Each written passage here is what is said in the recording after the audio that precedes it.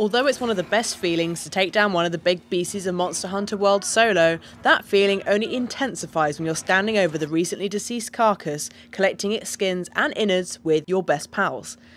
And that's possible in Monster Hunter World. In fact, you can play and hunt with up to 3 of your friends, but it's more difficult than you'd expect for a game released in this century. But don't worry, I'm here to make the whole process a lot easier in 3 simple steps. Number 1. Get yourself online. Start up the game as normal, making sure that you put yourself in an online session. You can either create your own or just join one of the quick matchmaker ones instead. If you want to make sure it's just you and your pals playing, we suggest creating your own online private session to begin with. This creates an online lobby with just you in it. You're then free to invite your pals as you so wish. Number 2. Invite your friends by going to the pause menu. To actually invite a friend into your game, hit the pause button and then head over to the communication tab. Go all the way down to invite a friend, and then your normal PS4 or Xbox One friend overlay will appear, as it would in any other game. But here's where it gets a little bit more complicated. You might think that once you've invited them in, your friend would then appear in-game next to you, complete with Palico. Well, not quite in Monster Hunter World. They are in your game, but you won't see them until you head into a quest or into the gathering hub on the 4th floor. It leaves you free to sort out your inventory between quests and expeditions, but will leave you feeling like it's not quite the multiplayer game you want it to be. 3. Post a quest on the quest board. When you are ready to start a co-op hunt, you'll need to head down to the quest board. Go to post a new quest and then pick whatever you want to do. You'll be given the option to change the number of players from 1 to 4 and even put a passcode on your quest if you're in an open lobby and don't want some unknown hunter jumping in. If you want to jump into someone else's quest, go to the Join a Quest option on the quest board, and then see what your pal has posted. It's then just a case of waiting for everyone to be ready to start the quest and launching off to kill some beasties. But we will say that there are a few things to note when you're playing online with your friends in Monster Hunter World. Your hunter levels matter in multiplayer. You need to be aware of your various hunter levels before even thinking about doing a quest together. If one of you is a level 3 hunter and you're trying to join a level 5 hunt, it's not going to work. The higher level hunter can join a lower level hunt to help out, just not the other way around.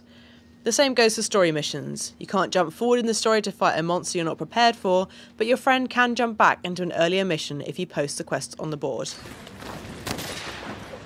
Be aware of the cutscenes rule. Even if you've already completed the story mission, you'll have to wait until the other player has watched all the cutscenes or at least completed the pre-monster part of the quest before you can jump in and help.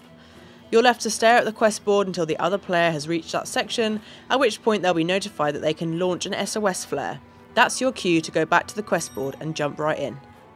Playing with 3 or 4 people means no palicos. When you're playing Monster Hunter World with other people, your palico basically acts as a squad filler, constantly making sure you're acting as a 4-person group. So when you've got 3 or 4 players in your squad, unfortunately that means your palico has to stay behind. Again, the game doesn't tell you this, so I did have a mild panic that I'd somehow force my feline friend to stay behind and he'd hate me forever, but thankfully that's not quite the case. Everyone gets the rewards. Anything you gather within a quest, expedition or other Monster Hunter World mission is yours to keep, and everyone else will be able to collect their own versions. So don't worry, there's no reward sharing here, it's all fair and square in Monster Hunter World. But that doesn't count for the items inside the supply box at any of the base camps. Quest-specific items that you find inside are marked with a symbol that signifies they're for everyone, so don't go grabbing all those potions, rations and other useful consumables unless you're sure that no one else wants them.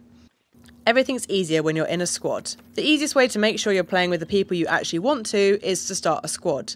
Your squad is basically a favourites list, letting you access your friends in Monster Hunter World much more easily. You can jump straight into a squad session search when you fire up the game, and then automatically join any of your other squad mates who are already playing. Or they can join you when they are online. Within a squad session, you'll quickly and easily be able to see any quests they posted that you can join too. You can even invite other people to a squad session, they just won't be part of your squad yet. Thankfully, you can be a member of up to 8 squads, which can hold up to 50 members each, meaning you can swap between different player groups easily as well. You're not limited just to those guys from work.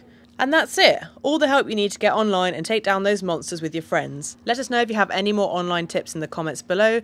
Click the boxes on the left for more content from us, and don't forget to hit that big button in the middle to subscribe for more gaming news, reviews, previews and features right here on GamesRadar.